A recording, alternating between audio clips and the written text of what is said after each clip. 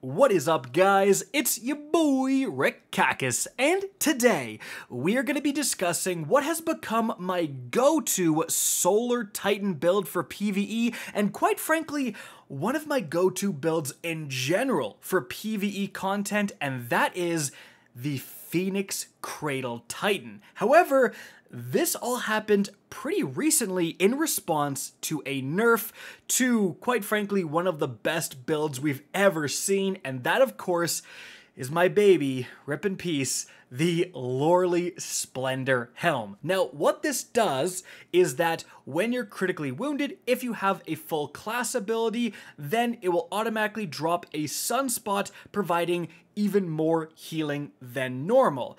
And if you just cast your class ability, you pop your barricade, it would also spawn a sunspot for healing. So, put this thing on and you are nigh unkillable. Like, aside from a raid boss white mechanic, you basically couldn't die with this thing. It was so insane. I remember when we were trying to wipe for certain raids, and I would stand in front of enemies or even the boss, I couldn't die. You'd have to have yourself and teammates take off the Loreley Splendor Helm if you wanted to wipe, right? Like, that was how insane it was. And of course, in response, it was nerfed. So, it used to provide restoration ×2, and now it only provides restoration ×1, and there is a significant difference.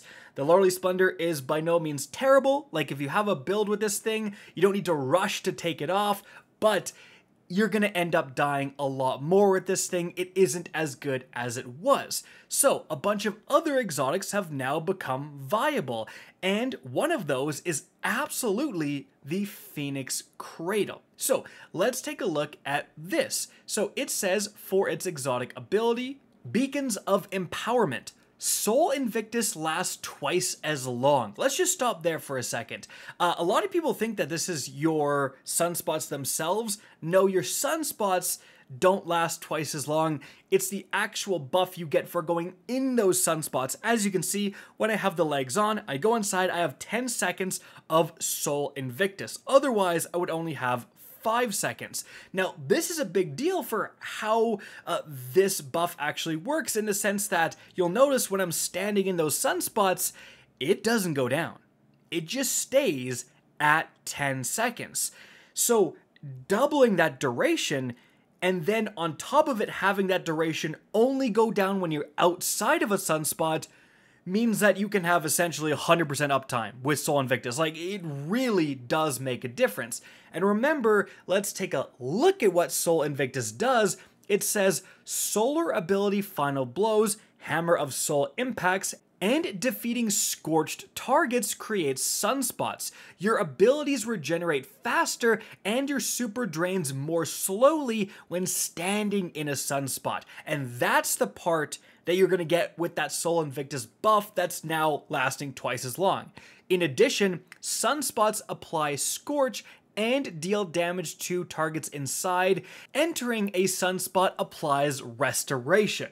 Yeah, that's a lot. Frankly, Sol Invictus is one of the best aspects in the entire game.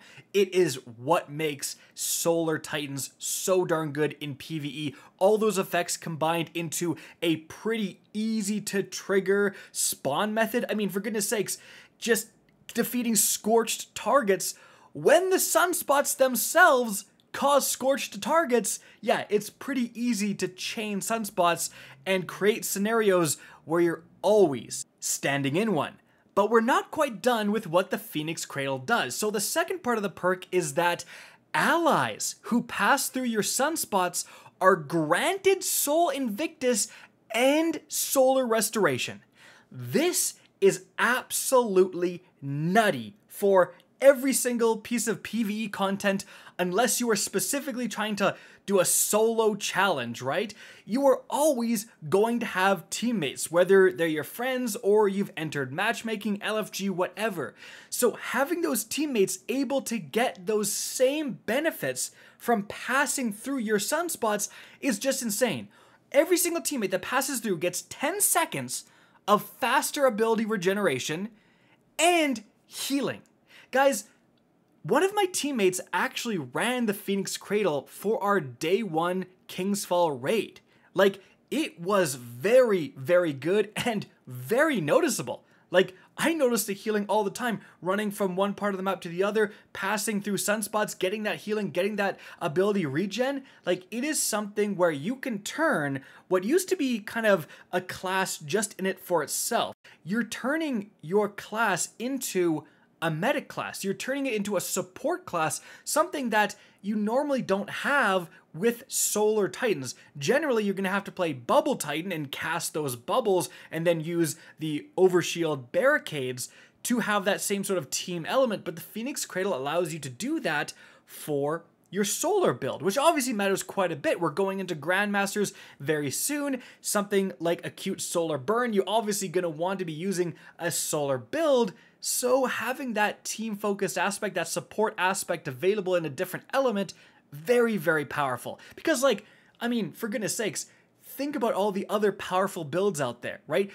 A lot of people pick Solar Titan just because of how good Sunspots and Sol Invictus is, right? They say, nope, I don't want to play a Void Titan, I don't want to play the new Arc Titan, the Arc Grenadier Titan build is nutty. People still pick Solar Titan because of how insane those sunspots and regeneration and all that stuff is.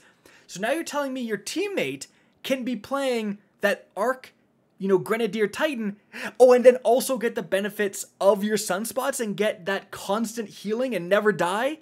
Like, it is insane. One person running Phoenix Cradle on your team can provide so much benefit to your squad. So, what about the rest of the build? Well, importantly, it's really easy to swap to the Phoenix Cradle from a Loreley Splendor build, because I know a lot of you guys spent time and resources making those Loreley builds. I mean, I literally made a video telling people to do so, and it would be pretty annoying of me to say, oh, switch to a Heart of Inmost Light Void Titan. Oh, your armor doesn't work, you need more mods, too bad, right?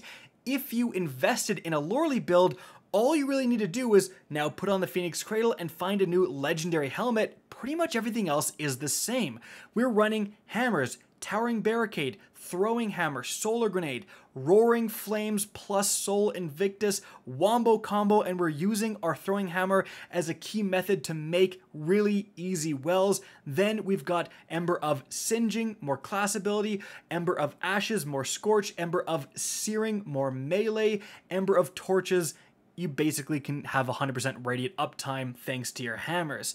So all of that's really the same, and the weaponry is also the same. Like, we've got a blinding grenade launcher. Mainly you want a primary with incandescent. This Callus mini tool has served me well, but the new Zyuli's Bane can also get incandescent, and that is a contender in this build for sure. And then the Galahorn, great option, but this fixed odds with incandescent has been very good as well, especially because machine gun overload rounds can be quite useful.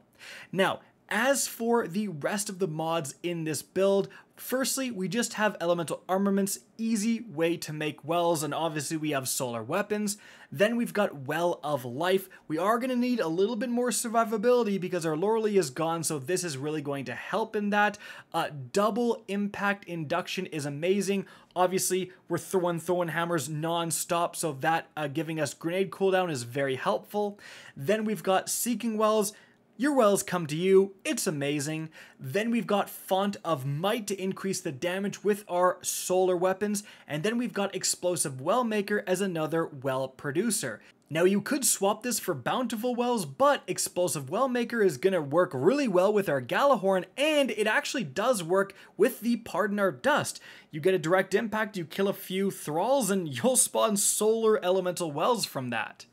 So even without the Loreley Splendor, this is still an unbelievably powerful build. In fact, it's way more powerful than the Loreley Splendor for all your teammates, right? You do have to play a little bit differently, however. You can't just rely on the automatic healing. You're gonna have to go and seek out the sunspots you create, but because of how powerful incandescent is as a perk and how good your hammers and grenades and all that stuff are, yeah, it's really not that hard to spawn them.